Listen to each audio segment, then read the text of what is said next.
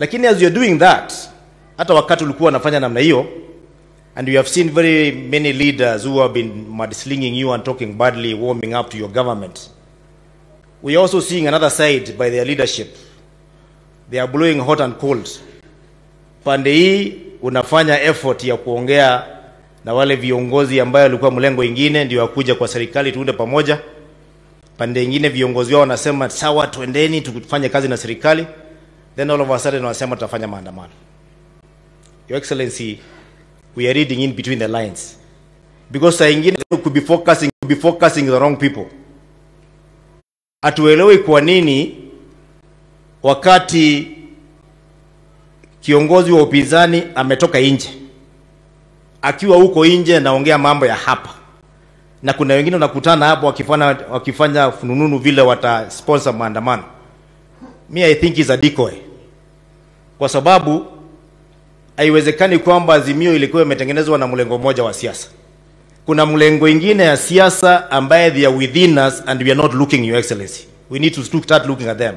And I want to thank you, the Deputy President, because the other day, on Thursday, you called the leaders who were elected by Jubilee Party and those who did not make it to try and reconcile them with us, which is a good effort. And we're going to work with them. I was talking to one of them here, and we are saying we need to unite because now the politics are behind us.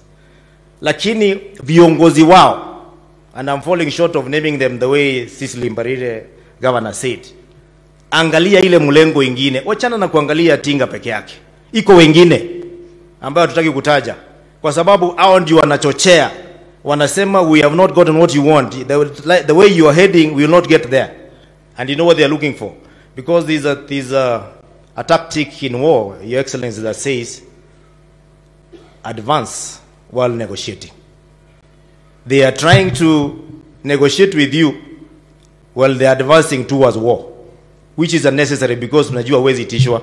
Kwa hivyo we need to read between the lines. What are they looking for? Ukiguza IBC wanaleta shida. There is a possibility they don't want the IBC to be formed according to the law. They want to be involved outside the law.